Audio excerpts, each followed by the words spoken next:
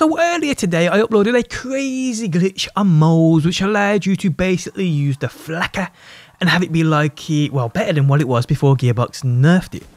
This glitch revolved around stacking reload and fire rate and allowed the flacker to perform like you can see on screen now. Now after a little testing I figured this is beyond getting breaking, and guys, you don't want to miss this. How's it going, people? My name is DPJ and I'd like to thank you for stopping by and checking out my video. If you do enjoy it, leaving a like really helps out, and subscribe if you want to see more Borderlands. Also guys, every week I give away copies of Borderlands. To win one for yourself or a friend, simply subscribe and make sure you have notifications turned on. Drop a like on this video and leave a comment down below. Okay, so a glitch which allows you to use the flacker basically in full auto with a fire rate like never seen before. The same glitch can be used to literally speed up the fire rate and reload speed, now I've tested it, of any weapon in the game, literally giving them an unlimited fire rate and reload. So they can reload in the blink of an eye, empty clips in the blink of an eye, and it's just utterly bonkers, people. Now before we go any further and check out how this glitch is done and what it's capable of, a big shout out to Jake for bringing this glitch to my attention and allowing me to use his build to bring you guys this video. If you guys would like to go show him some love, his Twitter and Instagram can be found linked within the video description. So this glitch allows any weapon in the game to fire literally like the fastest SMG you've ever seen ever. This glitch allows the Lyuda to shoot like this.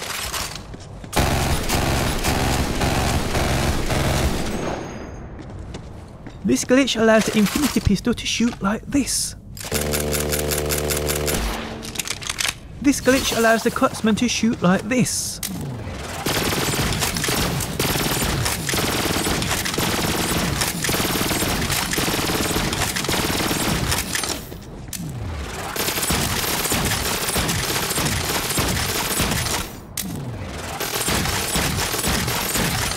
This glitch allows the Sploder to shoot like this. This glitch allows any weapon in the game, even uncommon greens, blue rares and purple epics, to shoot like this.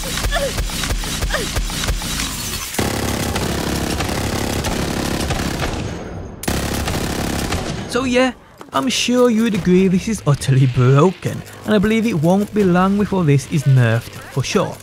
Now we will see what these weapons with this fire rate do to Grave Ward in a few seconds after I've explained exactly how this is done and what you need for this to be done. So at the moment I believe this is only possible to achieve on moles, but listen to how it's done guys and you might be able to achieve it on other Vault Hunters. So for this to work you need a few items which I'll explain exactly how each works and affects this build. So firstly you need any weapon which damages you. These are real easy to find and most weapons offering elemental effects with splash damage will damage the user. Within this guide I will use the Hornet.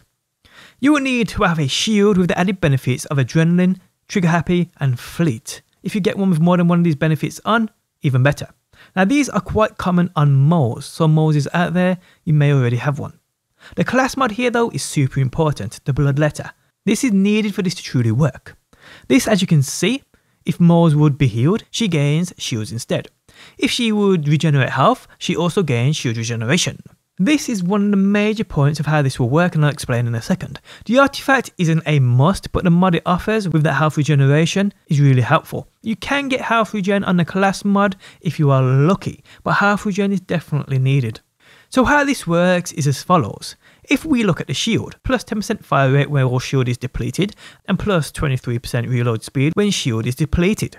So what we are doing here is taking those shields off ourselves. That's where the Hornet for this instance is needed. Shooting the floor right next to you damages you. Again, you can use any weapon to do this. So if we start shooting the floor and we eventually take off our shield, you will notice the corrosive damage effects you have done to yourself once your shield is depleted will continue to take your health down. Now because the Bloodletter class mod grants health and shields back at a crazy rate, you get a constant loop of losing your shield, then regenning it. And what this is indeed doing is stacking the benefits of the shield we are using here with its increased reload and fire rate. Because every time you lose and regen your shield, these benefits keep stacking. And you can repeat this, I believe, for as long as you like, which only makes said weapons shoot even quicker. Now the footage of the weapons you saw me shooting earlier was from me stacking this for a little over 10 seconds. Imagine what would happen if you did this for a minute, 2 minutes, 5 minutes. The results would be utterly scary, people. So I went to Grave Ward, Mayhem mode didn't really matter as I didn't in reality stack as much as I could. You can do 10 times what I did here. But I just wanted to see if I could kill Gravewood with the Infinity Pistol using this glitch. How quick I could kill him with the Lyuda using this glitch, the Cutsman, and even a crappy purple epic sniper, which actually ran out of bullets before I could kill him, as the recoil was utterly bonkers, people, and I could not control it. But you guys will understand exactly how this works, and just how game breaking this is, people. It's utterly nuts. So yeah guys, this glitch allows you to shoot at an infinite fire rate, allowing every weapon in the game to become super OP. Now like I said, this, as I know, is only at the moment possible on moles. I haven't tried it on other Vault Hunters, but I do believe there may be a way around, especially with Zane. But if I do find anything on it, people, I'll bring it to you guys on my channel later.